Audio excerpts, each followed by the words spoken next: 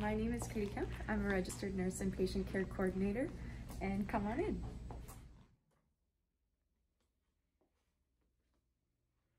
Welcome to Queens Empower Health in Eva Beach. Like I said, my name is Katie Kemp. I'm a registered nurse. My formal title here is patient care coordinator.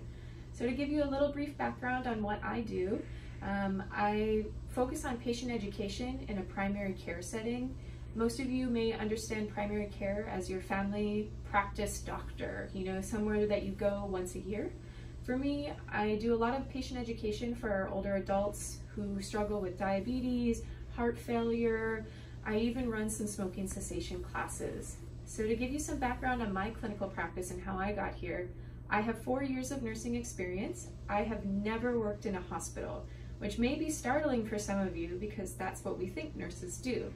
But I've worked in community-based health roles. I worked in a care home, assisted living, and in home health. Home health is where you actually go to people's homes after they've been discharged from the hospital or a skilled nursing facility. I now work in primary care. So I'm going to go into the 3 questions that Career Chronicles posted for me. All right, so Career Chronicles asked me, what experience do you need in order to become a nurse? So I'm going to give you 3 points to think about. The first is I would recommend volunteering. And volunteering could be in any healthcare setting, from a hospital, an assisted living facility, a pediatric intensive care unit, or maybe even working in the community as someone who helps getting groceries for elderly, or maybe with transportation. So volunteering in any type of healthcare capacity would help you gain experience to become a nurse. The second option that you have is you can shadow. So if you have a family friend who is a nurse, I would highly recommend asking them if you could shadow them at work. There are going to be some facilities that might not let you shadow, but don't be disheartened. Another opportunity you could utilize is doing an informational interview with that person. So what that means is you're asking that person, what does your day look like from the time that you walk out the door to coming back home? What are you doing during the day? What are the things that you don't like about your job? What are the things that you really like about your job that make you go to work every day? So ask them for the honest truth. Another opportunity that you could consider when thinking about shadowing is looking at other healthcare professionals. So not just nurses, we could consider physicians, respiratory therapists, pharmacists, or maybe even a CNA. And what a CNA is, a certified nurse assistant. This is actually a program that you could go through, and there's multiple programs in the state of Hawaii. And if you become a CNA, you could actually get paid to work. So you're getting some real life work experience, and you aren't just volunteering, you're getting paid for your time as well. The second question Career Chronicles asked me is, what struggles have you had and how did you overcome them? This is a big question. So I'm just gonna give you one example. The second year of being a nurse, I had 2 jobs. My first job was full-time, which means I worked 40 hours a week. I was working 5 days, 8-hour shifts. My second job was part-time. I was working 16 to 20 hours. And so I would go 4 hours a day in the morning to the clinic that I worked at. I would have 30 minutes to drive from that clinic to the assisted living, and then I'd work 8 hours afterwards. I got burnt out, and it wasn't healthy for me. So what did I do to overcome that struggle? I talked with my clinic manager and told them these were the requirements I needed in order to stay there. I said I needed to be out of the clinic at a certain time in order to give myself 1 hour for lunch. And that took away me dangerously driving while eating lunch to my job. I had an additional 30 minutes to eat.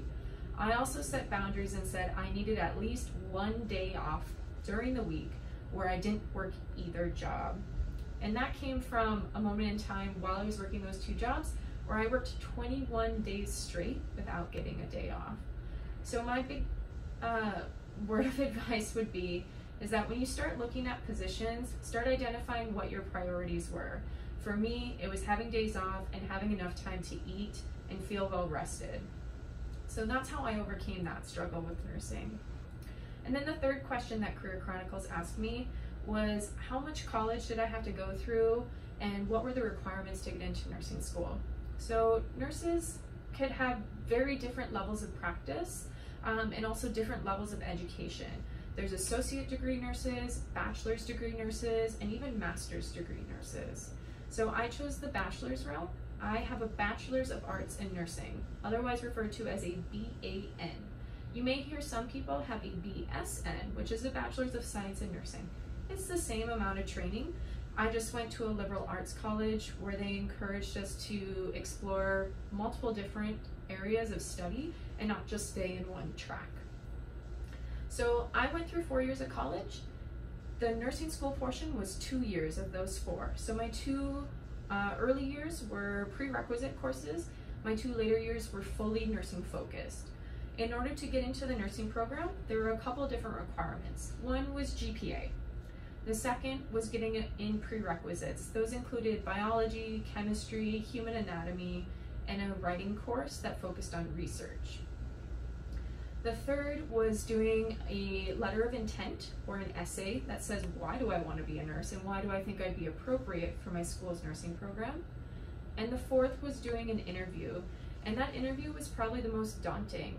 It was myself plus 4 other students who were also applying to the program, and then 4 professors sitting on the other side of the table.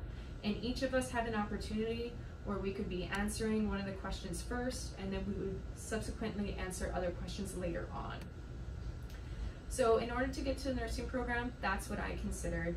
But if you're considering going into nursing, my big recommendations for you is look at schools that, one, offer a nursing program, and when you're thinking about college, look at schools that will fit your learning needs. When I started looking at college, I thought I wanted to go to one of those really big state schools, and I later learned that I didn't want to be one of 300 kids sitting in a lecture hall.